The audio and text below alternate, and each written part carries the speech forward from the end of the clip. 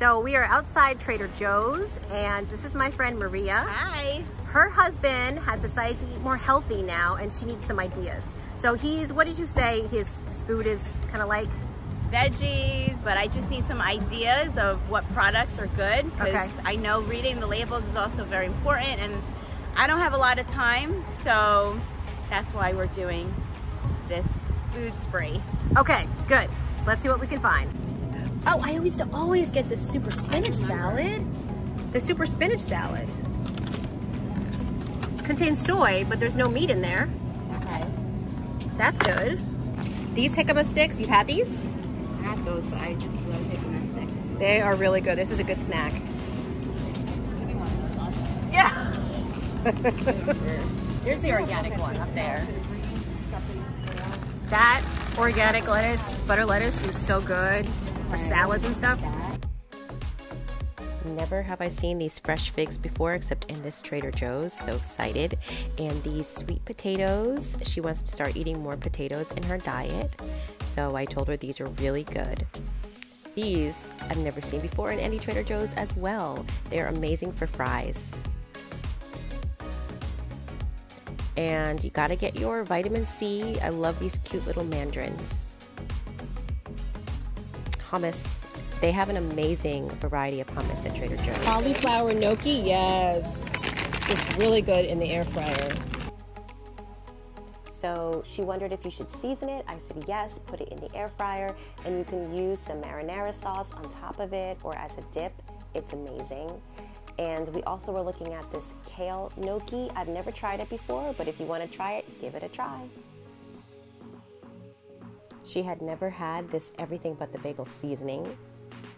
And I told her this is really good almond milk. Of course, maple syrup, my favorite. So this is what she got in Trader Joe's. She got the jicama sticks for snacks. The pineapple salsa for just on top of, well, they still eat meat. So on top of meat, on top of rice, He doesn't eat beans. Meat. Oh, he doesn't eat meat, okay. This, she got honey. These figs, if you can get the fresh figs, they're amazing for your reproductive health. These are gluten-free and also vegan. And they don't have a lot of fat.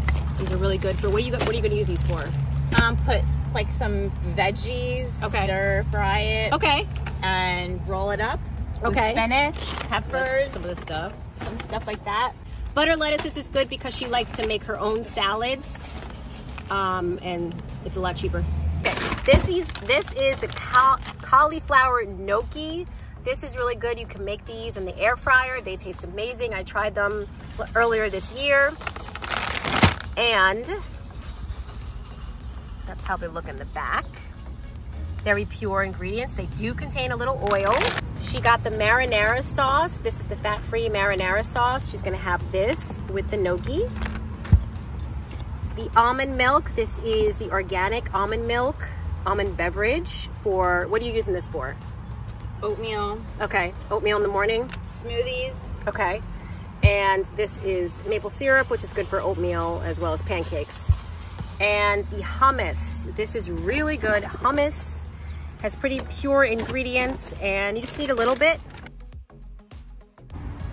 Wants me to cook. He's great. Do it again.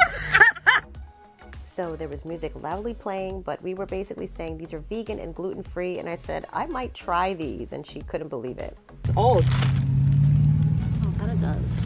Well, maybe bring that back in there.